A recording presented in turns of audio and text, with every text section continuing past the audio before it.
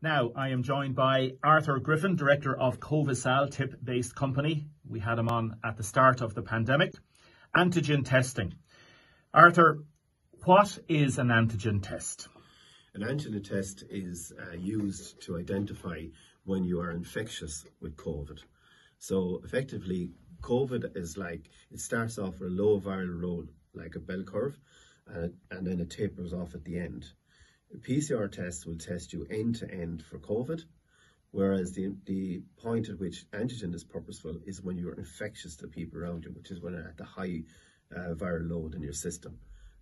In the early stage, you're not infectious to people around you, and in the later stage, you're not infectious to people around you. But it's the bit in the middle is where you can infect other people, and that's the real purposeful use of antigen tests, and that's where they're so positive. Give me an example of how it has worked in Waterford over the last fortnight. Well, it was an interesting one, as we were chatting just before we came on the call. A colleague of mine who lives here in Waterford, works for me, has a friend who contacted her for the test because they were having a hen party. And she insisted that everybody would be tested, and they were. And unfortunately for her, she was the one that was positive, and she couldn't attend. That was about 3 or 4 weeks ago in Waterford. So it's a real practical example.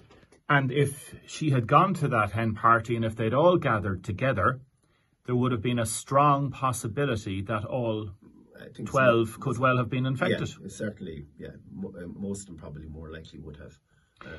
If you go to a particular event and you are worried that you might have contracted COVID, how many days should you wait before you get an antigen test?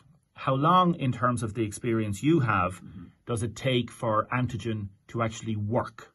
Well, the antigen test itself works, you get a result within 3 to 4 minutes.